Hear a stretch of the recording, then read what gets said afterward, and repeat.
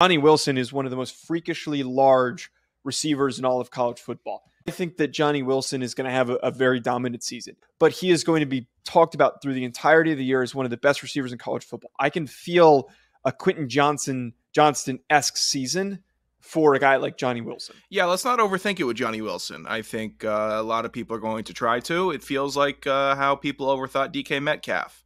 Let's not overthink it. You are bigger and stronger than anybody at your position.